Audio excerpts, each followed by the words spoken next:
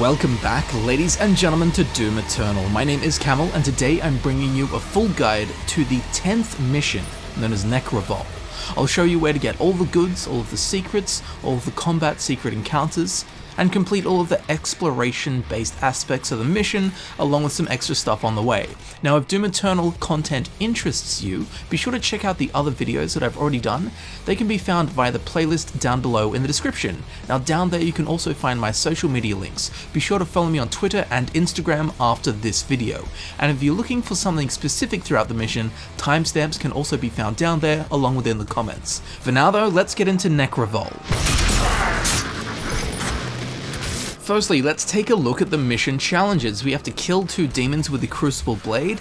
This is easy enough, you just have to make sure to not use the Crucible Blade on a demon you cannot kill with the Crucible Blade, aka the Marauder or the Doom Hunter before its shield has been taken down. Throughout the level there are also only 2 Crucible Pickups, the ammunition for the Crucible Blade, so you have to make sure these hits hit a demon, or you can just reload a checkpoint until you get 2 kills. The second one, kill 8 demons using Crusher Traps. This is quite easy. Throughout the level we will find these green buttons, which if we shoot, it will lower the spikes from the ceiling and crush whatever demons are underneath it. This is really easy. The first 2 that I encountered, I completed the challenge then. And even if you do complete the challenge, still use these things to crush demons because they're super useful and it's just an instant kill on whatever demons are in there. And lastly, perform a left side glory kill on a Doom Hunter. This is easy enough, although at the end of the level there are 2 Doom Hunters and this is your only opportunity to do this. Once you get a Doom Hunter in a stagger state, you have to make sure to come around to its left side so that you are facing its chainsaw, then do the glory kill and you'll get the challenge done. If we do all 3 of these, we'll get 3 Praetor suit points and a Sentinel battery. So now, at the start of the level, when we come up this staircase here, we need to turn to the left and follow this pathway around. Be sure to not get hit by the turrets. We want to go past the turrets and then around to the right, we can find a Sentinel Crystal. Activating this will allow us to upgrade our health, armor, or ammunition and possibly unlock a perk. On the map, this Sentinel Crystal is found right here. A little bit further into the mission, we'll be in this hallway. Instead of dropping down, we want to jump onto the platform at the top and then jump around to the left where we can find a Codex entry. This is the Codex entry for Nekravol Part 1, which comes with this lovely picture and some lovely lore on Nekravol. On the map, this Codex entry is found right here, and after we pick up the Codex entry, we want to turn right to the left where we can get 50 armor. Be sure to grab this, and if we drop back down, we can get 25 armor as well. Be sure to grab both of those. Now, when we come out into this big arena and we take care of all the demons, we need to stand on this green thing in the middle, which will open up the gate to our right, which we need to go through to complete the mission. However, once it does open, don't go through the gate. Instead, what we want to do is jump on this monkey bar, onto this monkey bar, and then if we turn to the left, we can jump onto this climb wall. Then from here, we need to jump backwards and to the left off of the climb wall and dash into this little area here, where we can find an extra life. Be sure to grab that. On the map, this extra life is found right where the Slayer is standing. Now from this extra life, we want to drop down into this hole where we can find a secret. This secret is the collectible toy for the Baron of Hell. On the map, the Baron of Hell is found right here underneath that extra life, of course. Now when we drop down into this selection pit, this bit can be a bit confusing. We need to shoot this button which will open this gate to the right. Then, once inside, get in front of the punch pad, shoot the button once again to open the gate, punch the block, dash out the side, then jump onto the block and jump up onto this climb wall. Once we're up the top here, we can jump into this cage and progress on with the level. Next, we will be fighting Kalibas, the Sightless Judge. What we need to do is shoot these 4 purple eyes when the shields or barriers raise up or lower that reveal the eye. Only one will be revealed at a time. I would suggest using the Ballista with the Arbalist modification. That damages each eye almost to defeat, and then you can just use any other weapon to quickly get the rest of the health down. This room is pretty crazy. A few demons will spawn, including 2 pain elementals, which adds a real element of pain to the fight. And also the platforms that you stand on raise up and down, lowering into the lava and then coming out, and anywhere that doesn't move has flames shooting out of it occasionally, so be very careful of all of these hazardous aspects of this fight. Once the Sightless Judge has been defeated, we need to come up this climb wall and then up these steps, if you want to call them those. Once at the top, turn around and jump into this little area here where we can find 30 armor. On the map, this 30 armor is found right here where the Slayer is standing. Once we get that, we want to come back to the top of the stairs, turn to the right, and then to the left where we can find a Praetor suit point. Be sure to grab that like your lover's ass once we all come out of quarantine. On the map, this is found right here. Unlock unlike your partner who you won't see for months. From here, we want to head back around the way we came, and this is one of these buttons we can shoot that raises up the spike things that we can shoot and then crush demons. Once you come up into this next room, you can shoot this one and basically complete the challenge immediately, as I did. Anyway, once in this second room, run to the back where we can find a weapon mastery token. On the map, this weapon mastery token is found right here where the Slayer is. From here, we want to head back into the room, turn to the left, go up the stairs, where at the top here against the wall, we can find another Praetor suit point. Be sure to grab that, of course. On the map, this Praetor suit point is found right where the Slayer is, and from here, we can turn to the right and jump down the ledge where we can find the Automap Station. Of course, activating this will reveal the rest of the map to us and not just the bits we have explored.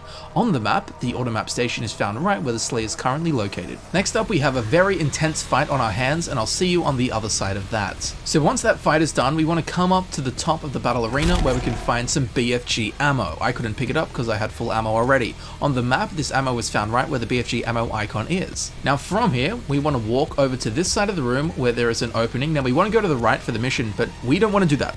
We want to go to the left and under the platform we came from originally. We need to jump down and then just dash into this hole where we'll drop down into this secret area. Right to the right, we can find one of the secret encounter Gore nests. On the map, this is marked by the purple or pink battle icon. This encounter's not too hard, but we do only have 10 seconds to take care of a Hell Knight and a mecha zombie. Use the ice bomb on the Hell Knight and then pump it with rockets. That's a really easy way to do that.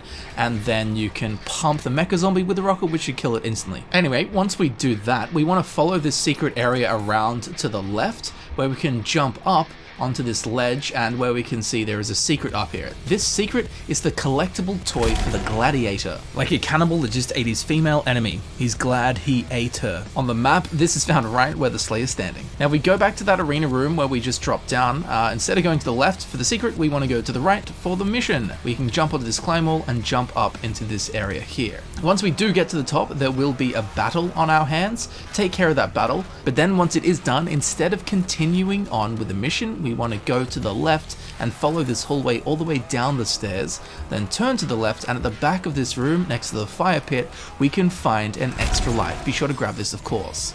Now on the map, this extra life is found right where the Slayer is located. Next, when we enter this room with the meat grinders coming down from the ceiling, when the first one lifts up, turn to the right and there is a cracked wall we can punch through, revealing a secret.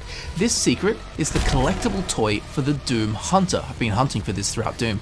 Now on the map, this can be found right where the Slayer is standing. And next to this, we can find a weapon mastery token. Be sure to grab that, of course. Now when we come out into this next arena style fight, there is a buff totem. What you need to do is come to the back right hand corner of the room, jump up here, then jump over onto this platform where there is the 50 armor, and then over on this platform where there is the buff totem. Destroy it, of course. You don't have to destroy it, but destroying it will get rid of the buff on the demons, and that buff on the demons is going to cause some real issues.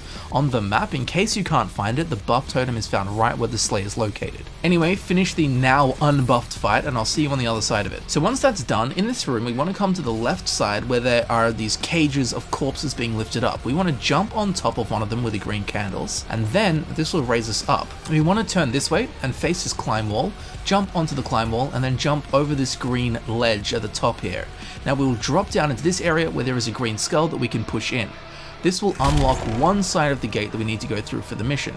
But what this also does is unlock the area so we can get to that secret behind us. So from the skull, we want to walk forward and go back the way we came originally, past these meat grinders, and back into this room here, then turn to the right and go up these stairs. Now before we get to the secret, we can see there is the second secret Gore nest encounter of the mission. On the map, this can be found right here, marked by the purple or pink battle arena icon. This one isn't too hard. There's a few zombies and a Hell Knight. The Hell Knight is pretty tough, but it's not crazy. We got like 30 seconds to do it, especially if you use the freeze bomb or the ice bomb. It can make this guy a bit of a chump and quite easy to defeat. I just pumped him with grenades, rockets, and ballista bolts, of course, with the Arbalist modification. Anyway, you shouldn't really have too many issues with this one, it's pretty easy. Now once we have defeated that, we want to come back to where the Gore nest was, follow the stairs up and around where we can find a secret.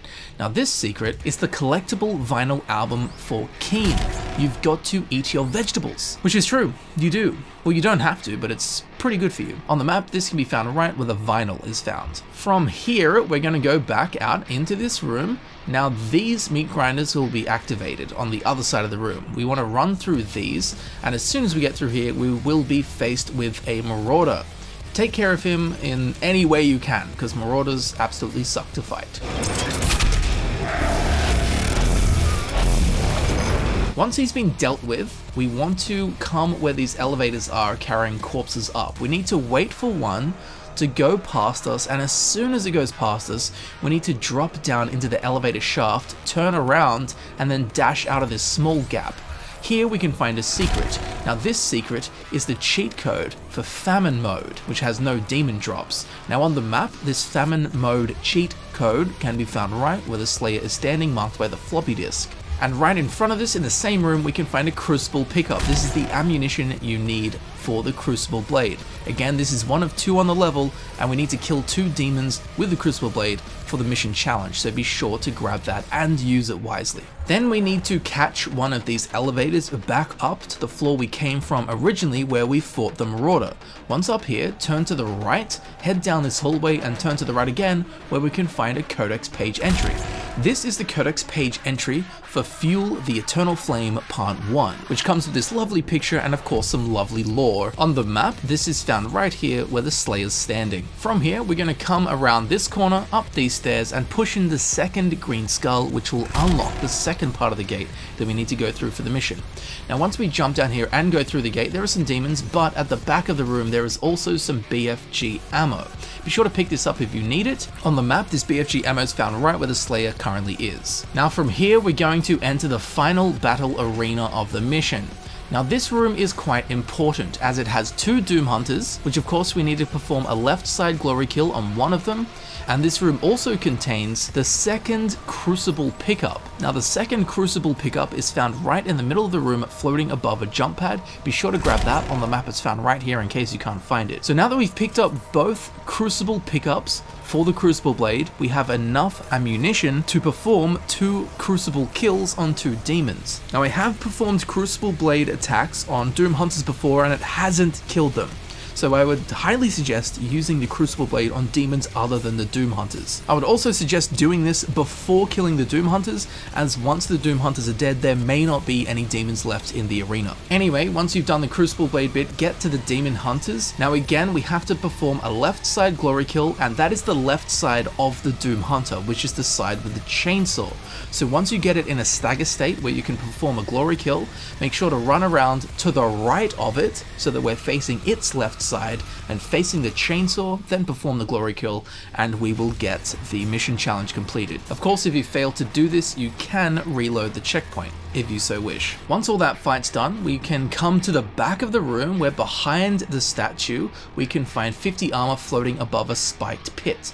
We need to jump and grab this. You don't have to do this, but getting 50 armor is definitely worth it. On the map, this can be found right where the Slayer is, again behind that statue. From here, we want to turn around and face the front of the room where we can jump off of these 2 monkey bars and onto this middle platform with the green skull. Then we want to turn to the right. We're over in the corner in this upper area we can find an extra life. Be sure to grab that. On the map, the extra life's found right here, and from that extra life we want to jump forward back onto the middle platform and then across to this platform here, where we'll find a bunch of flames, meat grinders, all the good stuff that we do not want to get hit by. Make your way through here without dying or getting too damaged. Keep following this through, jump up onto this ledge where we can find a Sentinel Knight holding a Praetor suit point. Be sure to grab that, of course. On the map, this is found right where the Slayer's standing, right before the end of the mission. Then we come around the corner, we can punch the statue of Olivia Pierce right in the back. She will crumble like all of society is right now, and then we can jump down into the hole in the floor which she has made. This is where we finish the mission. Now if you followed this guide, you would have done all the combat, you would have done all the challenges, and you would have completed all the exploration. Provided you do the 8 combat encounters and the 2 secret Gore nests, you would have got all 10 weapon points for the mission. Now provided you followed my advice and killed 2 demons with the Crucible Blade, killed 8 demons using the Crusher traps, and performed a left side glory kill on the Doom Hunter using the advice I gave you, we would have completed all 3 challenges, getting 3 Praetor suit points and the Sentinel battery. And again, if you followed this guide, you would have found all 13 items on the map, completing the exploration aspect of the mission, getting the 1 Sentinel Crystal, the 3 Praetor suit attribute points, the 2 mastery tokens, the 2 codexes, the 3 toys, the 1 album, and the 1 cheat code. And there you have it. Congratulations, you have completed mission 10 of Doom Eternal successfully and completely. Now the next thing for us is mission 11, which is where I will see you next. Directly to